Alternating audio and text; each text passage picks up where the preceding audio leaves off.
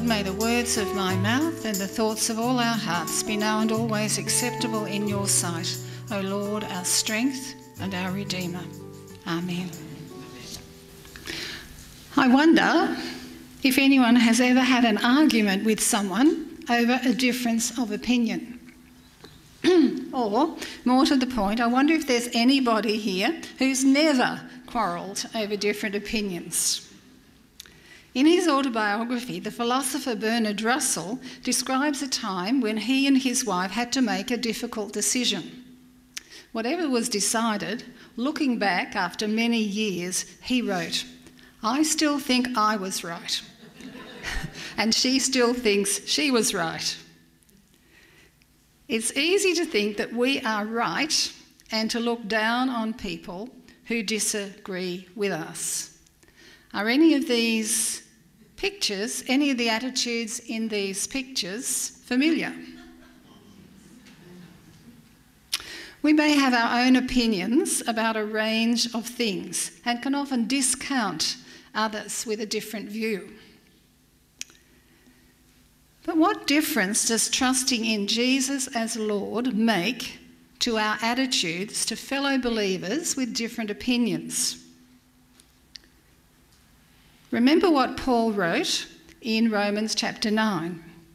If you confess with your lips that Jesus is Lord and believe in your heart that God raised him from the dead, you will be saved.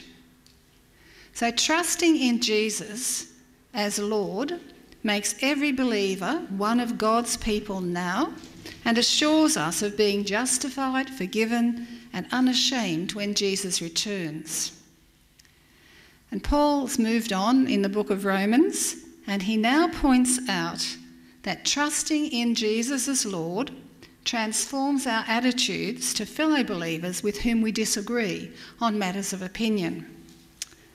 We heard the first part of the reading this morning from Romans 14, 1 to 12, but it goes on to chapter 15, verse 6, which is worth reading if you have time this afternoon.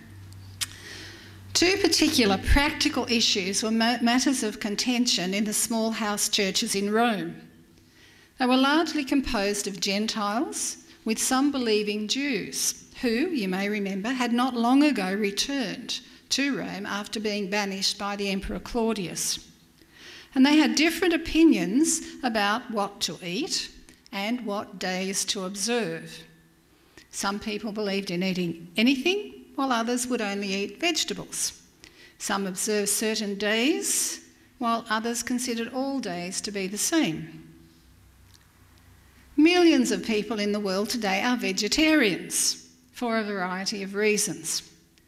But the reason some followers of Jesus in Rome became vegetarians was because they couldn't be sure of getting the right sort of meat.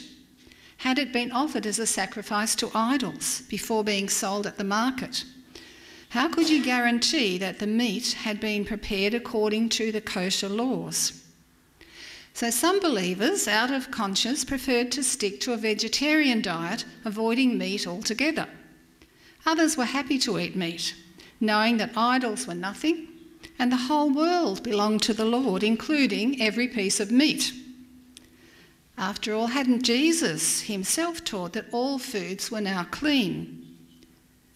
As important as regulations about food and special days had once been, it was now faith in Jesus as Lord that marked them out as God's people. So Paul begins, "Welcome those who are weak in faith, but not for the purpose of quarrelling over opinions." No matter what your opinion on these matters is, you are to welcome and embrace, not simply tolerate, believers with whom you differ. And do not quarrel about things that are just a difference of opinion, as one translation puts it. Another says, don't criticise them for having beliefs that are different from yours. Or don't quarrel over disputable matters. Who is Paul referring to as weak in faith? Some believe in eating anything, others, the weak, only eat vegetables. This certainly doesn't mean their faith in Jesus as Lord is weak. It's just that they haven't fully worked out all the implications of believing in God as creator and Jesus as the crucified and risen Lord. They have a sensitive conscience and aren't fully convinced in their own minds about eating meat. Maybe some believers from a Jewish background who'd been careful all their lives can't imagine eating pork, the cheapest and most readily available meat. Maybe like someone brought up not to eat meat on Fridays, finding it hard to change the habit. Others from a Gentile background might have been so involved in the pagan rituals and animal sacrifices that they can't stomach the idea of meat at all. Maybe like someone who's been an alcoholic, being highly sensitive to all forms of alcohol. Such people must be welcomed. Those who eat must not despise those who abstain. Those who abstain must not pass judgment on those who eat. And later we're asked in verse 10, why do you pass judgment on your brother or sister? Or why do you despise your brother and sister or sister? It's so easy to discount or judge or despise someone with whom we differ. No wonder Jesus warned his followers about not setting themselves up as judges of another. So easy to do. Imagine a follower of Jesus with a strict conscience. His background, upbringing and temperament make him take his responsibilities very seriously. Because of its association with all sorts of immorality in the pagan temples, he would never think of eating meat. One day, at the market, he notices a woman he knows to be a follower of Jesus buying meat, which obviously came from a pagan temple. How disgusting, he thinks. How could she? She's compromising with idolatry and immorality. She deserves condemnation. The believing woman, however, has come to understand that the one true God is the creator and redeemer of all things. The whole world belongs to God, including every piece of meat you might ever buy or cook. She knows perfectly well that she's called to a lifestyle very different from that of the pagan world around. But she also knows that belonging to Jesus' kingdom isn't about what you eat or don't eat. What you need is to be transformed by the renewal of your mind, as Paul wrote earlier in Romans. So she thinks, I get tired of being condemned and criticised by people who don't seem to understand. They are so narrow-minded and unenlightened. I despise them. Judging and despising, both natural reactions. And Paul urges his readers and all of us who trust in Jesus as Lord to be transformed in our attitudes to fellow believers with different opinions on such matters. We need to allow each other freedom of conscience on issues like these. We're not to quarrel over things that are matters of opinion, disputable or non-essential matters where there's no clear teaching in the Bible. Things that have been called adiaphora. Think of some of the sorts of things that Christians argue over. Music, traditional or modern. Drinking or abstaining from alcohol. Shopping on Sunday. Infant or adult baptism. Forms of worship, liturgical or free. Different Bible translations. Some people in America argue about which Bible translation you absolutely must use. Voting in the referendum. Maybe even women's ordination, though I hate to say it.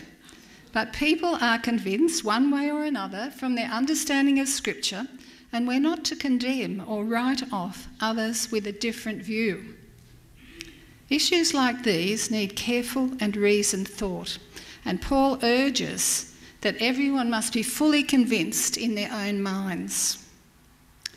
The most important and most challenging thing is our attitude to others who've not come to the same decisions on such subjects. Trusting in Jesus as Lord transforms our attitudes to fellow believers with whom we disagree on matters of opinion. Jesus is Lord. Did you notice in the readings how many times the Lord, Christ, or God is mentioned in this reading? I counted 15 times in 12 verses. When it comes to different opinions about matters like this, Paul reminds us of 4 important truths for those who trust in Jesus as Lord. First of all, we're all serving the same Lord. Those who eat must not despise those who abstain. Those who abstain must not pass judgment on those who eat, for God has welcomed them. And then who are you to pass judgment on servants of another? It's before their own Lord that they stand or fall, and they will be upheld, for the Lord is able to make them stand. We're to welcome believers with whom we disagree because God has welcomed them, forgiven them, and embraced them in his love just as he has us.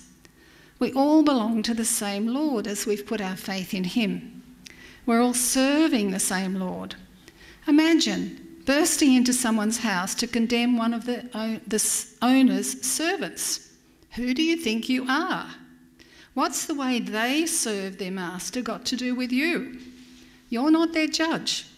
The master of the house is the one before whom they stand or fall. Here, the Lord himself.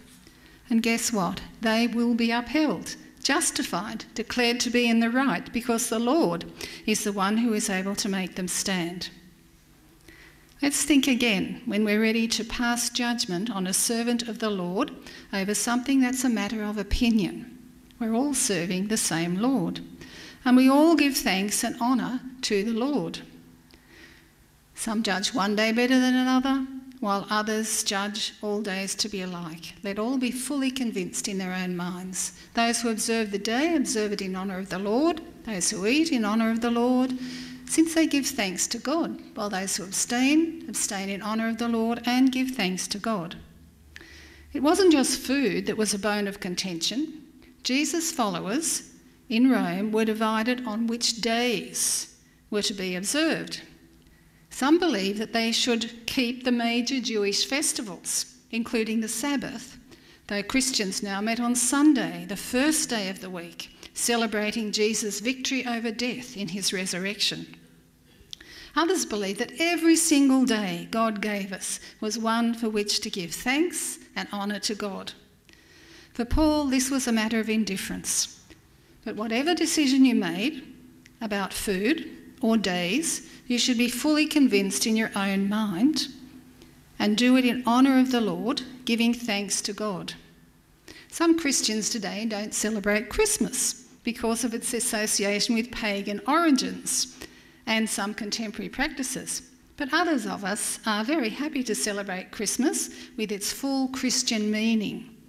Let's not set ourselves up as judges on matters like this, as we all give thanks and honour to the Lord. Thirdly, our whole lives are bound up with the Lord. We don't live to ourselves, we don't die to ourselves. If we live to the Lord, and if we die to the Lord. So then whether we live or whether we die, we are the Lord's. For to this end Christ died and lived again, so that he might be Lord of both the dead and the living. We're all following the one Lord.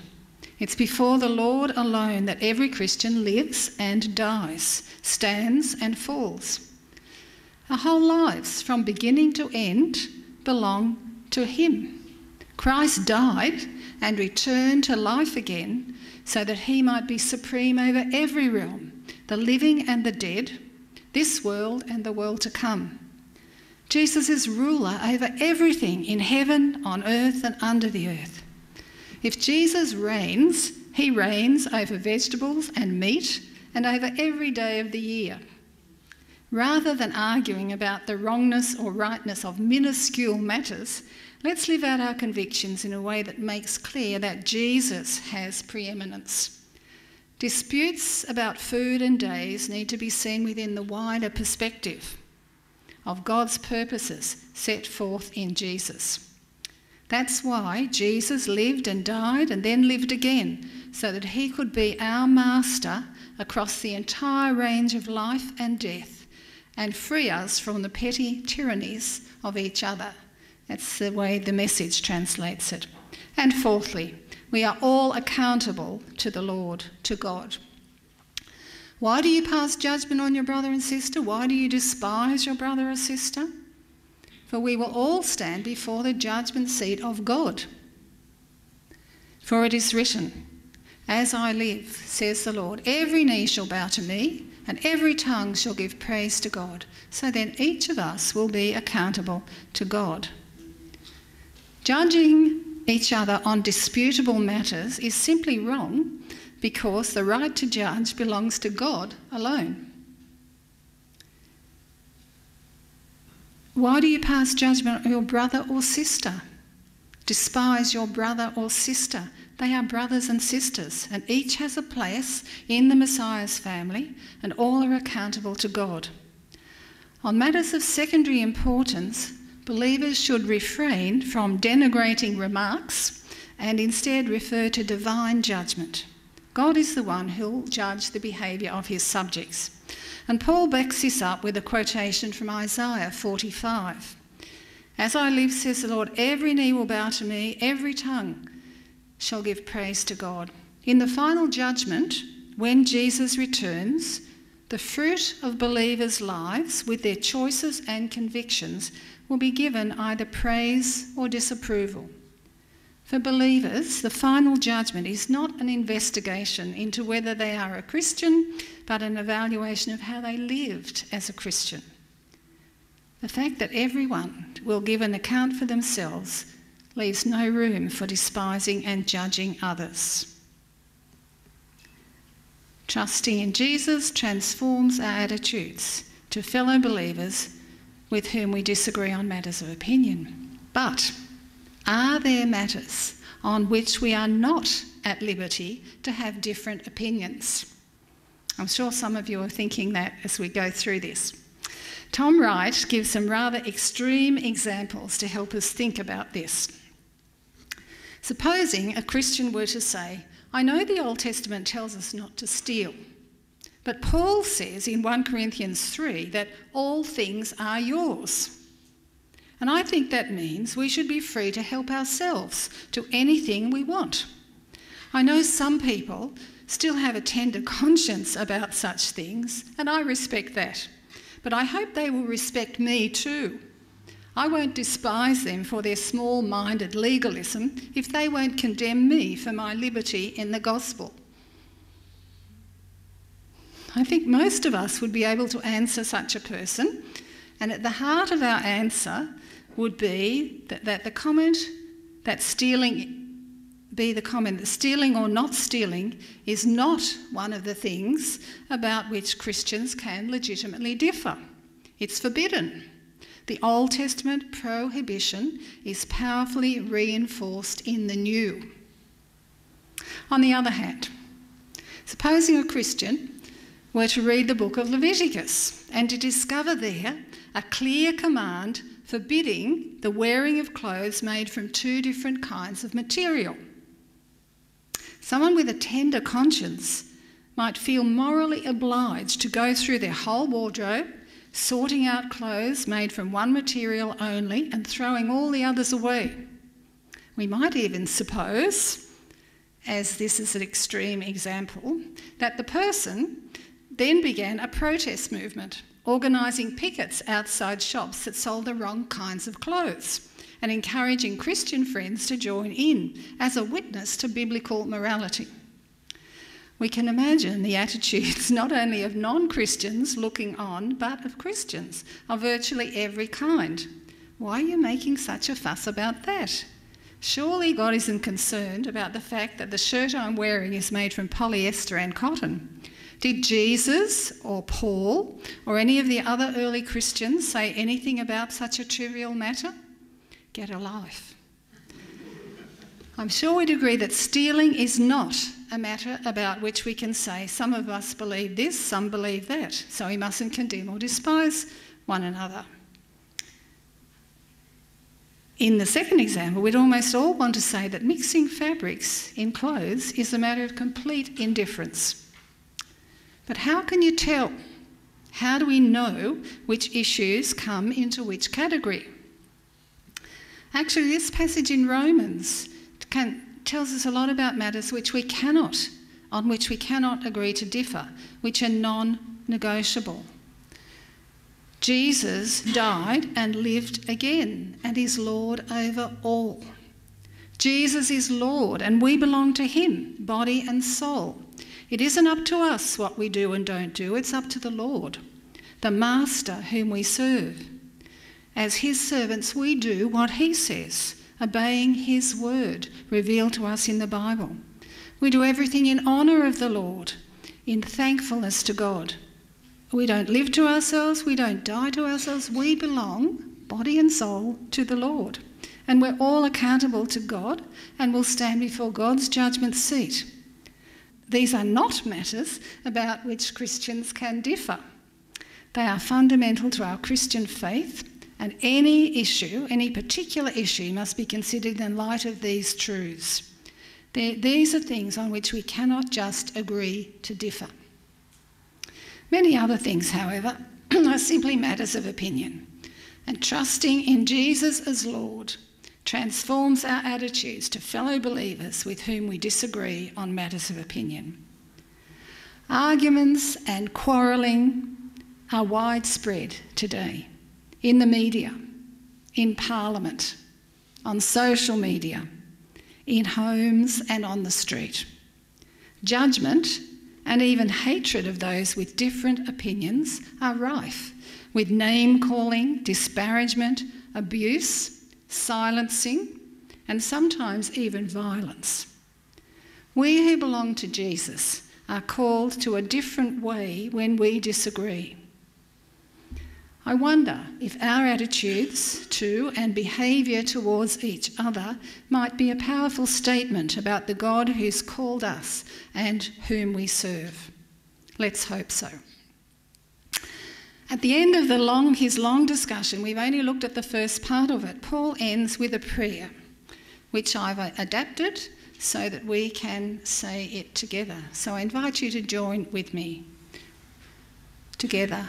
May the God of steadfastness and encouragement grant us to live in harmony with one another in accordance with Christ Jesus, so that together we may, with one voice, glorify the God and Father of our Lord Jesus Christ. Amen.